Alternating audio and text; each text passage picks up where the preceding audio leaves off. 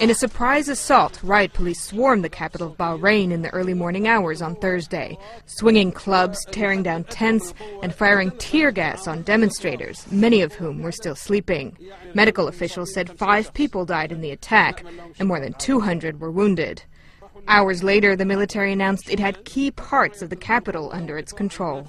They also said gatherings were banned. Secretary of State Hillary Clinton called Bahrain's foreign minister, telling him about Washington's, quote, deep concern. We call on restraint from the government to keep its commitment to hold accountable those who have utilized excessive force against peaceful demonstrators.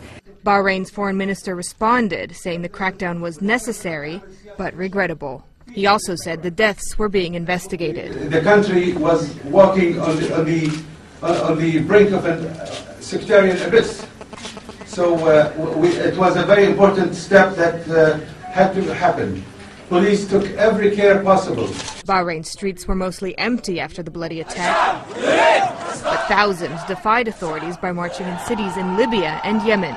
It's all part of a wave of political unrest spreading across the Middle East, gaining momentum after uprisings toppled leaders in Egypt and Tunisia. Nicole Grether, The Associated Press.